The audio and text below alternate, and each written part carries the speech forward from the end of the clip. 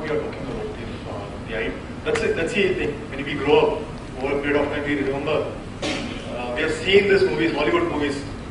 कोई किसी ने hack कर दिया है, कुछ हो गया है. Then suddenly we realize that fear has come right away in India. Right now, it's like पहले ये होता था हम लोग के systems सारे manual होता था. We had manual systems, paper and pen. And rightly said, General Kuchar mentioned it. It's a military situation, and it's an everyday military situation, and that's what we are dealing with. And put another perspective with the data. Any data stored in government, with the government, is sensitive. Even if it's a fingerprint, it's your property detail or anything. You can imagine somebody takes your property detail and changes the name and all earned money for so many years. Maybe your lifetime opportunity, it changes. And when this data is changed, for example, your property name is changed, what is your redressal mechanism? You have to file out a court case. Probably that takes more time than anything. So that's why any data which is stored in a government is sensitive. So we would talk about how do we give access to this data. We have things like we want people to be IT savvy.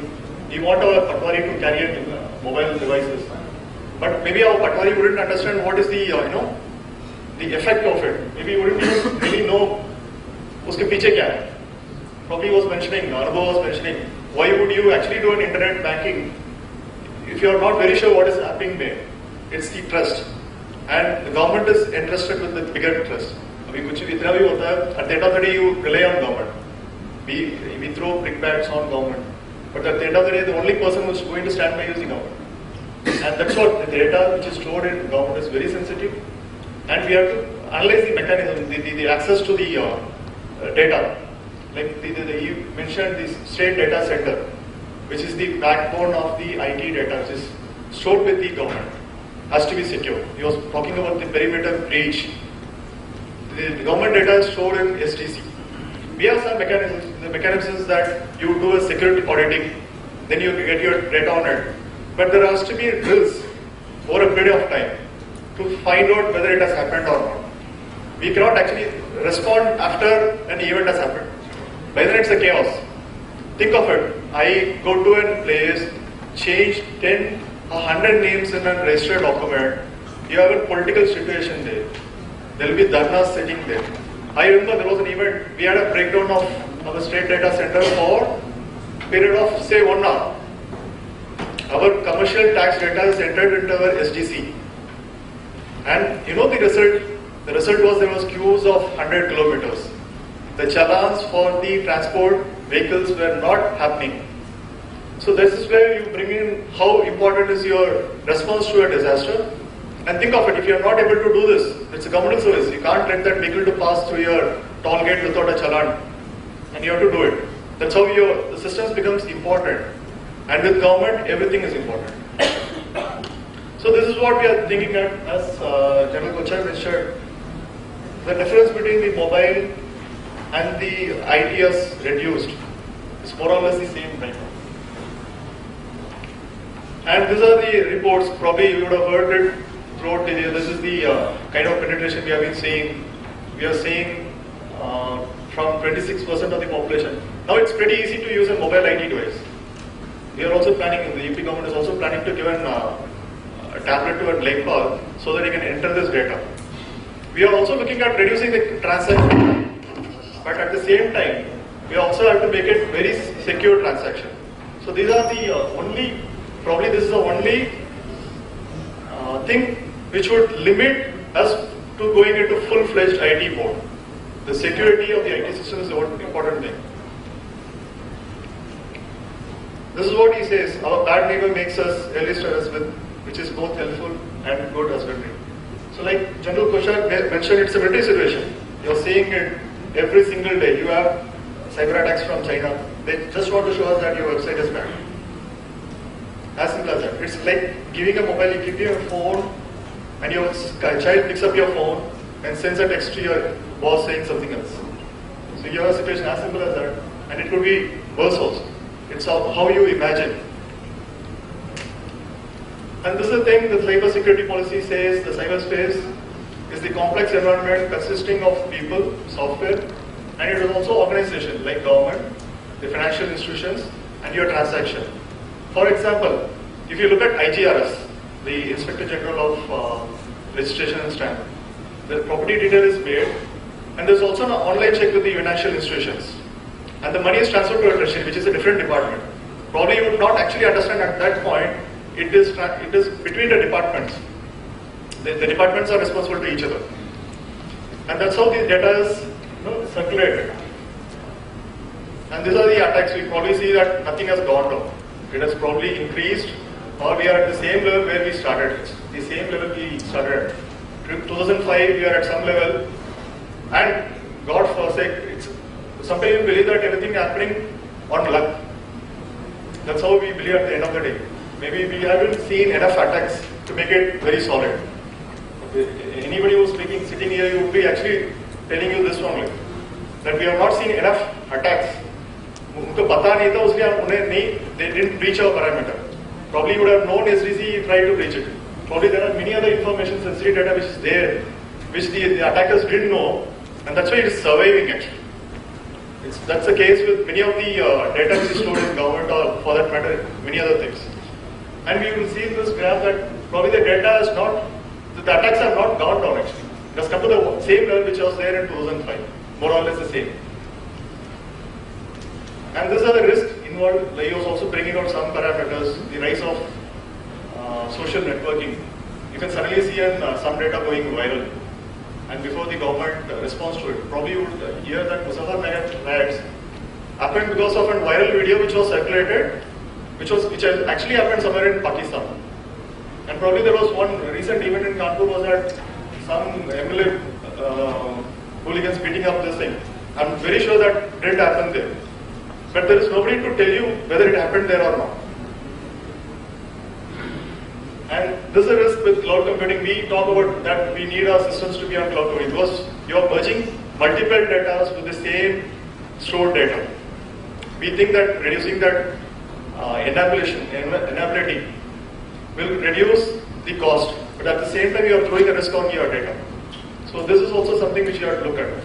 And you just want to hack your accounts, all you have to do is go to Google, put your whatever you need to hack a Google account or something.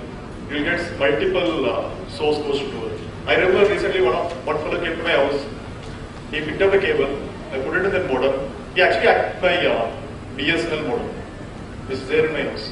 All he had to need is a cable. He brought in a cable and he did it right in front of him. He told me, I'm changing a password for this. That's it. And he did it in red also. Because we do that. I know the mistake. After he did it, I knew that I have not changed my modem's default password. And that guy knew that we have not changed the default password. As simple as that. And that is what happens. We keep modem. And it's very easy to hack the modem.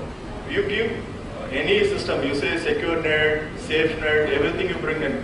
At the end of the day, we are not looking at the, like he said, end-to-end system. आपने अच्छा वो करा दिया, data center बना लिया, you made some encrypted data, everything, and your modem is insecure. So when you're talking about SecureIT, you have to talk about end-to-end. Everything from the end to end means everything. Your modem, your user device, your data centers, and that is very important.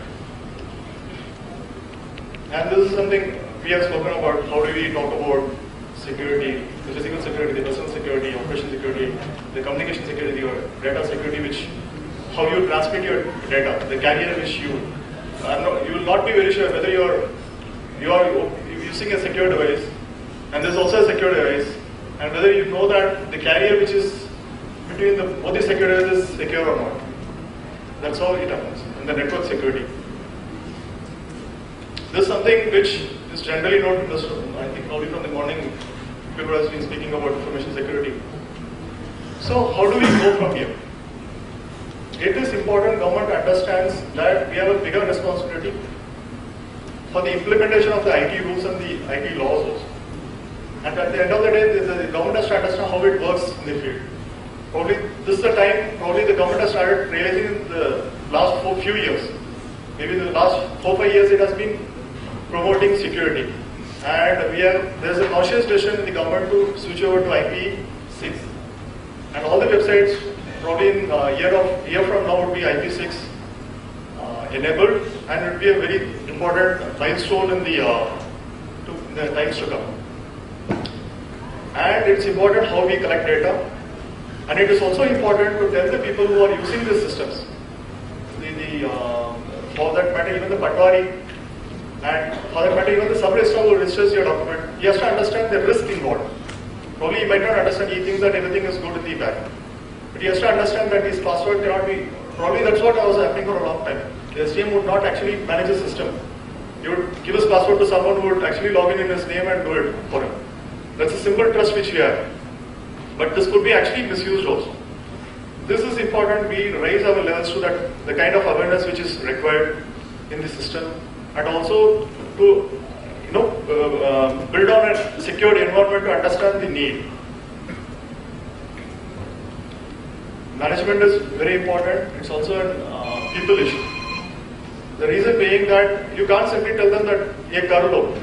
At the end of the day, if you don't make him understand this is very important, he is going to tell someone to do it for him. So it is better he does it himself to understand that it's very important. आपने आपको किसी को train करके you made it there, and if he doesn't want to do it himself, so that's why I remember this government of Maharashtra went for a BOT model. They know that the risk is involved. Probably they borrowed skilled people to do the transaction. The only reason, if you remember that system, the SRO comes there only does put Anguta, that biometric system he logs in, and after that the job is taken over by someone else. To understand this, that's how you design systems, to understand that you can't go beyond certain things. You can't, if you think that Patwari will understand how your IT systems work, and you can build on a safe system, it's very tough.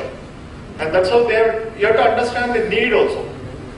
And if you completely don't think that apne mobile device usko pakda diya, then if he is not able to use it, and that becomes a barrier to yourself.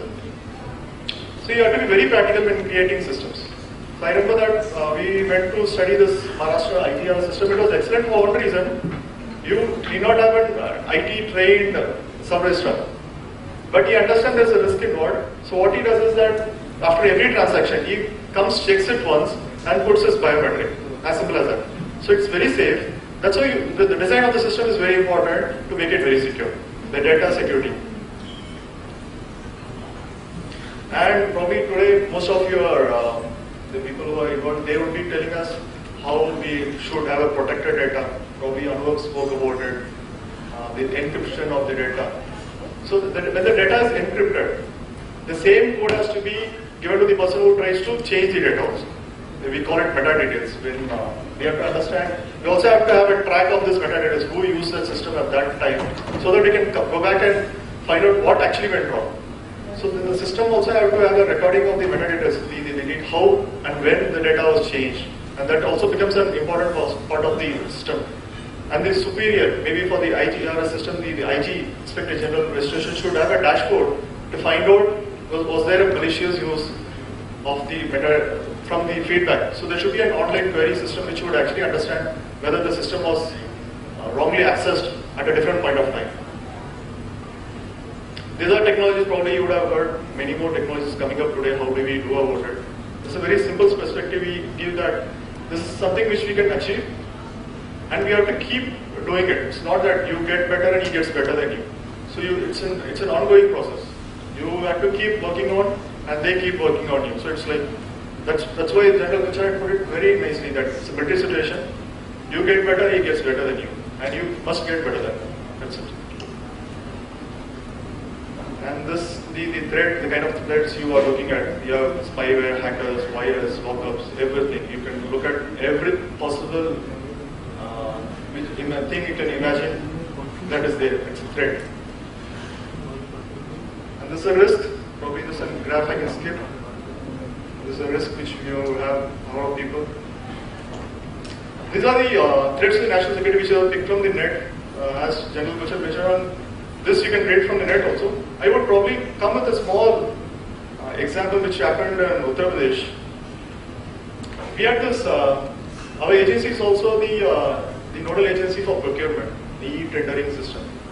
I remember this, there was these two brothers who never wanted the tender to go to the other brother. So we got in some cyber fellow, and he uploaded a system which would actually crash that entire data. So most of the schedule got hacked.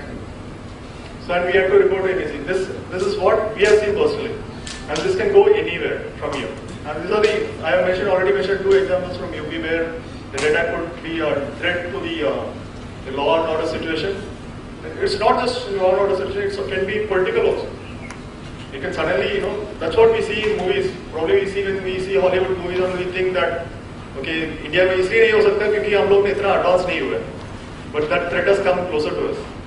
And thank you for the wonderful opportunity. And let's hear from you soon.